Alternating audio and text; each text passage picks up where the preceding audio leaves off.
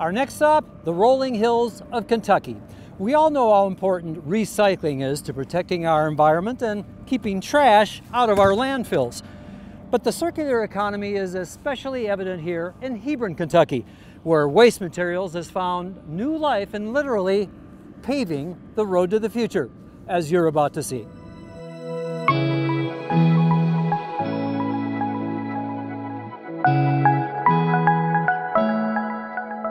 Today, our world cities generate well over 1 billion tons of waste each year. Over 75% of that waste stream is recyclable.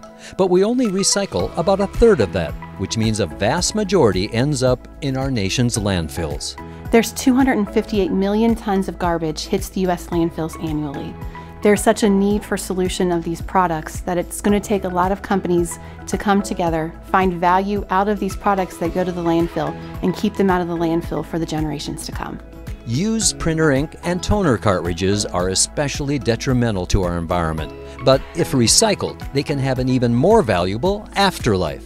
If ink and toner cartridges end up in landfills, we know that it will take thousands of years for these to decompose. So if the product does not end up in landfill, it is important to be able to find the value that is still left in these empty ink and toner cartridges.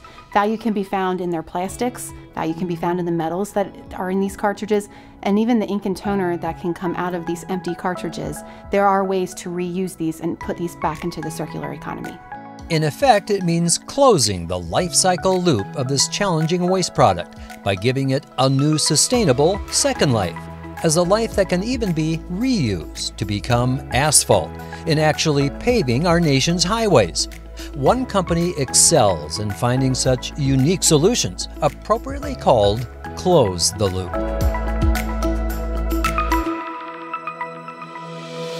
Close the Loop was founded on the brand promise of zero waste to landfill. And that brand promise has driven an enormous amount of innovation over the years, and we continue to innovate to get these products into the circular economy and to get the raw materials that they're made from back into a circular economy. With operations in Australia, Europe, and the US, Close the Loop today is a key provider in finding take-back solutions for many of the global print and imaging manufacturers, including Xerox, Staples, Kyocera, Sharp, and Toshiba. For instance, here in Hebron, Kentucky, ink and toner cartridges from across the country are recovered and recycled at its giant automated state-of-the-art facility.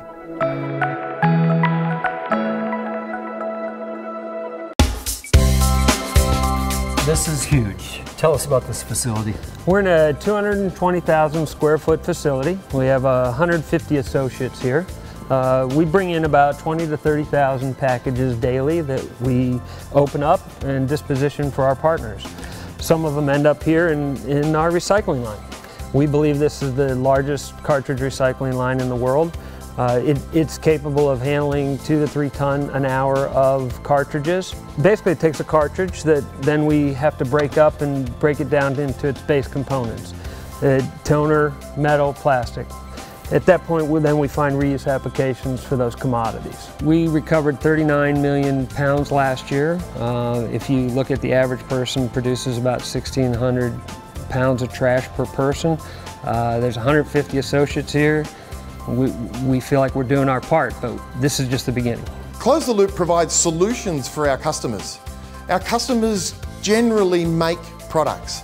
We help them design those products for the end of life, collect the products, and then recover the valuable resources to be reused again in new products. For example, for customers like Lexmark, Close the Loop helped them find a unique new use for its old ink and toner cartridges as a key ingredient in making toner pave asphalt.